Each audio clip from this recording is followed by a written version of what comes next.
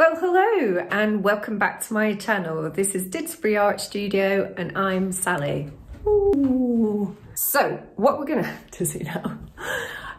do today is, I did say in a couple of videos back when I did the paper manipulation video that I would develop some of those ideas into calico sampling. I'm gonna do that today with the intention of maybe building on top of the mannequin. All right then, hope you enjoy this video. Don't forget to comment, like and subscribe, and let's get going. After I did these little paper cones, I have been preparing some fabric ones. So in exactly the same way, I've cut out the shape and I've just used some PVA glue and I've just popped them on top of some pens, pencils, to dry it off. And right now I'm just about to do one of these large quills, and again the same process. Just gonna roll the fabric like that. You can decide on what thicknesses you want. I think that's enough. Don't want to go any thicker than that. And then let's get your glue. I'm just using some PVA glue here.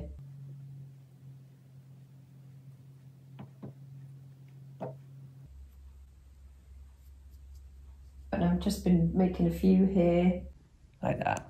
So I've left a couple of them with some threads hanging out, and I'm just going to do a pile of them different sizes.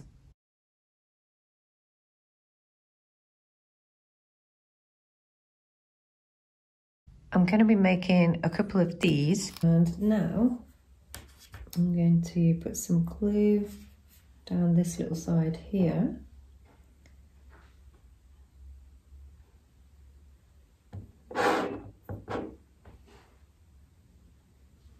Layla keeps like opening up one of her eyes and just checking where this glue's going. She doesn't like the smell. So I'm just going to fold that down, glue that together, and then I'm going to make another loop here.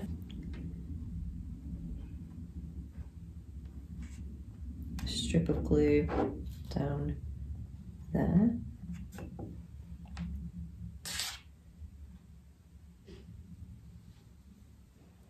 Fix that down.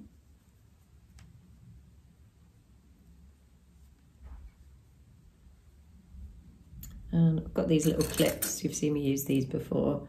Just gonna keep it all together.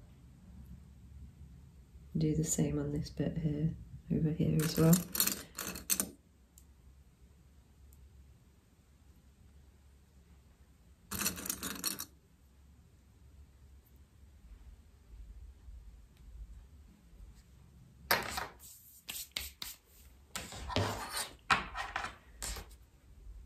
And then you just carry on like that, so you're just making little loops.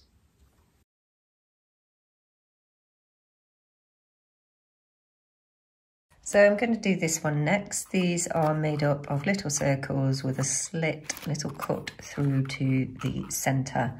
So I'm going to do that on this fabric.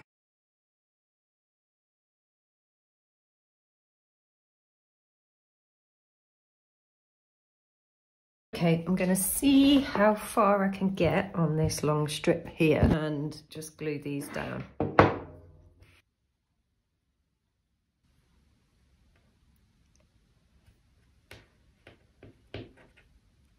Whoa! No, I need to do that. Come here. Twisty, twisty. There we go.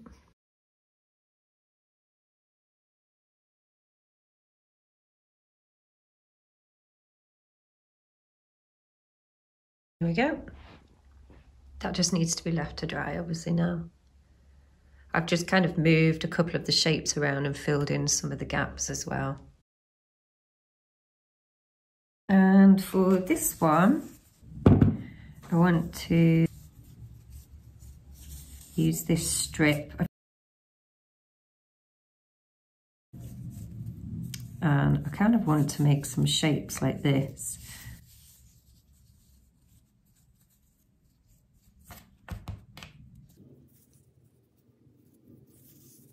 Let's make them different lengths. Once I've decided on what sort of shape I want to do, I'll just put a load of glue down here and clip it.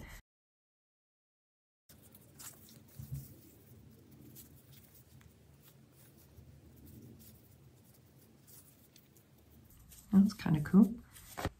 So that's done. I just used some PVA glue inside the bottom bit there, clipped it on either side, and that really needs to dry overnight now. Just leave that to do its thing.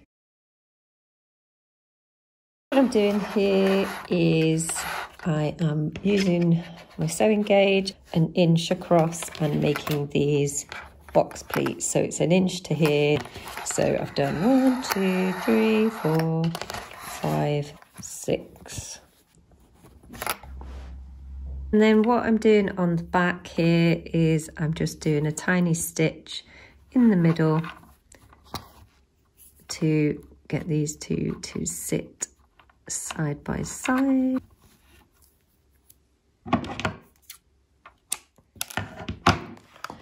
And that's how they're looking. I'll just trim off some of the edges. So this is the side that we're going to be working with. So what we're going to do on this box pleat is I've threaded up a needle, and over here, actually, I don't know if this is, I thought I'd be creative and put the presser foot in the viewfinder, but wait, do you want to see my face? What I'm going to do next then is grab either side of the box pleat, pinch them in the middle, and just secure that with a little stitch.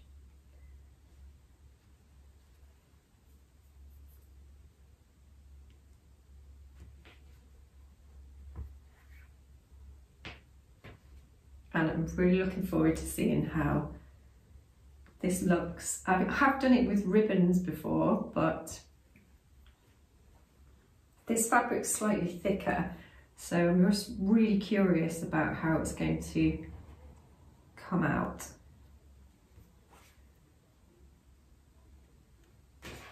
Yes, ooh, ooh, ooh. That looks cool, like it.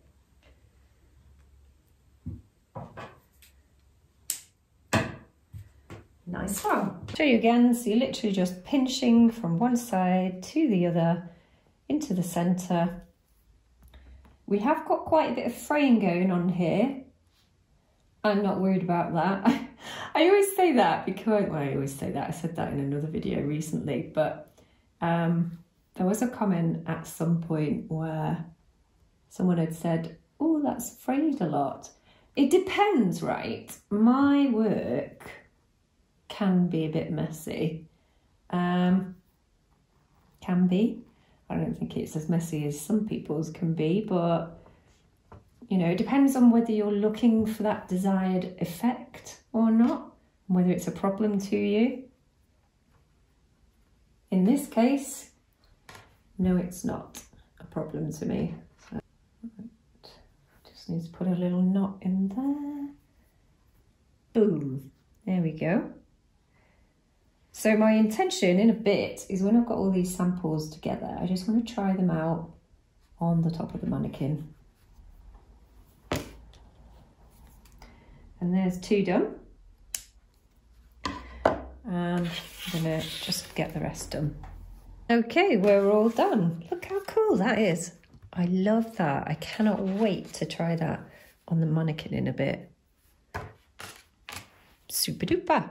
And can you see, I'm just like propping everything up and trying to dry off some of these little samples that I started yesterday. They're still drying, that's really wet.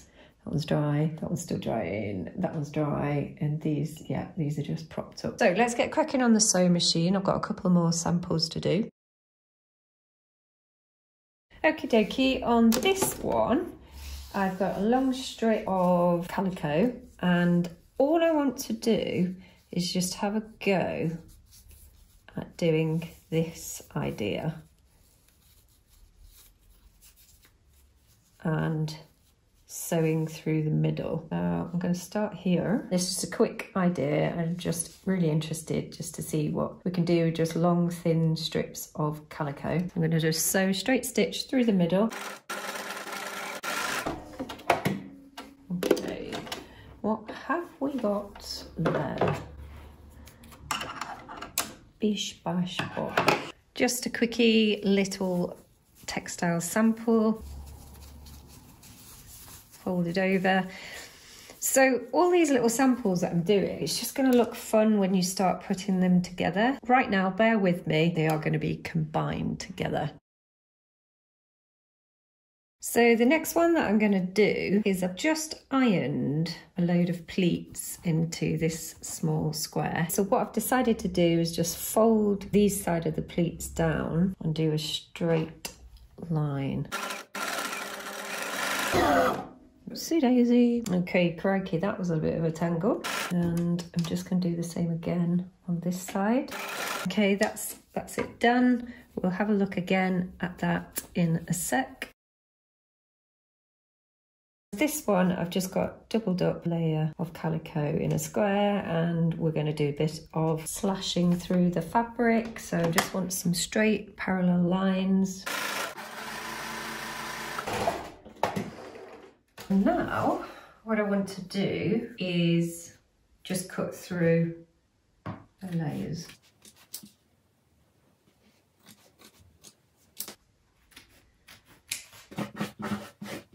Just want to rough the fabric edges up a little bit, make them stand up.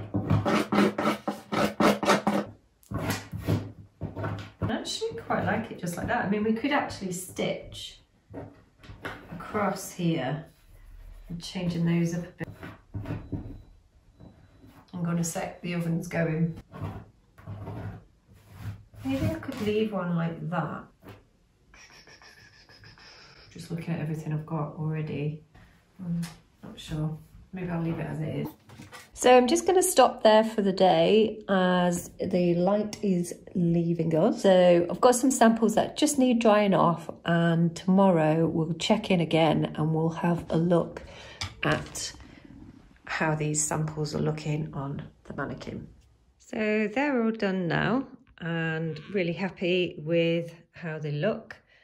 I ended up with the quilling and the little cones, just glue gunning those on as they were a little bit more secure.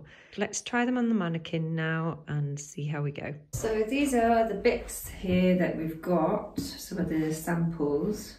And so what I'm just going to do is literally play around with putting them on top up here.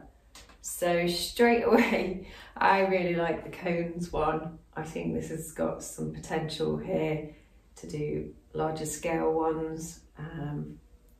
But I'd quite like to see them on a shoulder.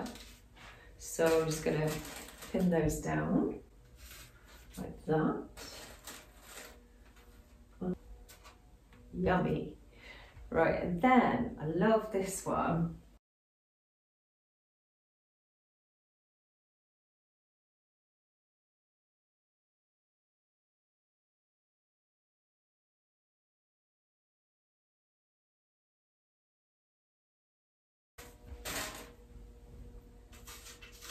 I mean, they're just nice as samples, but I like to see them up here.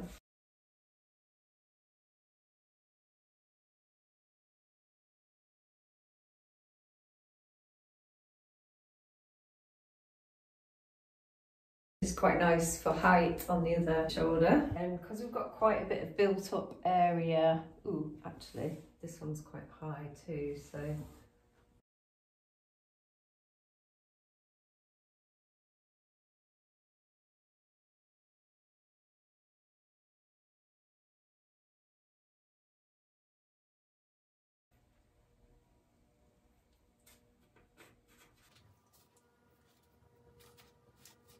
I've made some more. Maybe I will do another video making some more.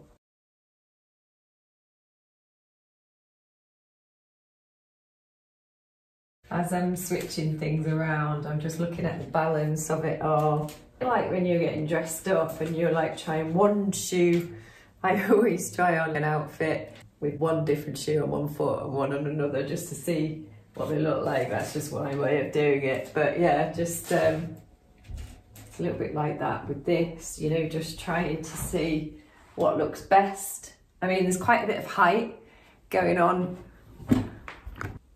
There's quite a bit of height going on over here. Well, I like it. And then we've got a little bit of height over here. That's quite nice there. We've got a panel coming down with horizontals and then your verticals, quite flat going into maybe quite 3D, broad shoulders coming in.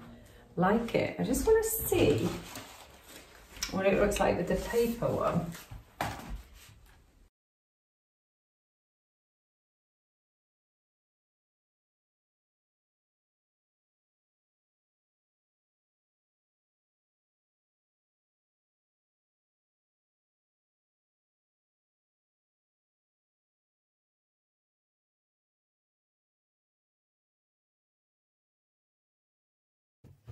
Thank you so much for watching this video today, and if you enjoyed it, please do subscribe, like and comment. It really does help me out and support me, so thank you so much, and I will see you in the next video.